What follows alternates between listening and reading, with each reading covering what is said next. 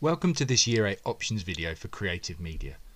As this is a subject not studied at Key Stage 3, it will be new to all of you, so I'll be going through the course and what you can expect if you choose to study this option. But first, let's look at why you would study creative media. As you can see, the creative industries cover 1 in 11 jobs in the UK, and with more and more digital platforms releasing content, this is only going to increase. In fact, the creative industries has 5 times faster amount of growth year on year than other sectors. The sorts of jobs that are included within these creative sectors and that you could go on to do through studying media come from a variety of industries, including film and television, advertising, video games and digital content.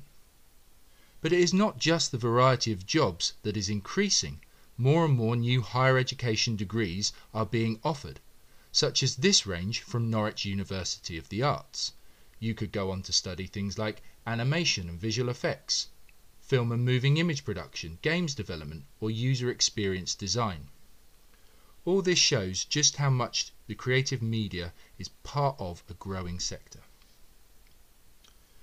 The course we offer is an OCR Cambridge National comprising of 4 units. The first unit is an exam unit on pre-production, which is a 1 hour 15-minute written paper, and the other 3 units are coursework based. The first one is digital graphics, where students have the opportunity to learn how these are made and then make one responding to a brief. The second unit is a digital video unit, in which students are taught how to use cameras, lighting equipment and editing software and go on to make their own digital video sequence. And the final unit is a games design unit, where students learn all about gameplay and then come up with a proposal for a client outlining their game idea. All units, including the exam, use industry-based scenarios, where you as a student have to respond to a client. Here you would research and plan your product, before then carrying out the production and then finally reviewing the final piece. This also gives students an opportunity to learn a variety of new software, including Adobe Photoshop and DaVinci Resolve. So that's the course, but let's just have a look at some of the main elements which might then help you decide if this is the right one for you. Firstly, this course is still heavily weighted towards coursework. As mentioned before, 3 out of the 4 units are this coursework piece. So there is still a lot of writing for these units, but it is much more focused on both the skills and knowledge. With that in mind, there is a good balance of technical and creative.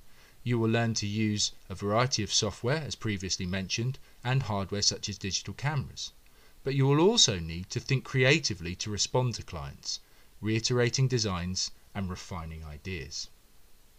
The course is fully digital, so all work is set and completed through Google Classroom or using specialist software.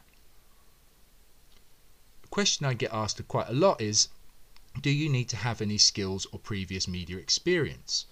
And the answer is no, but what we do ask is that you do have an interest and a passion for media, whether that's wanting to make your own films or games, or even an interest in digital design.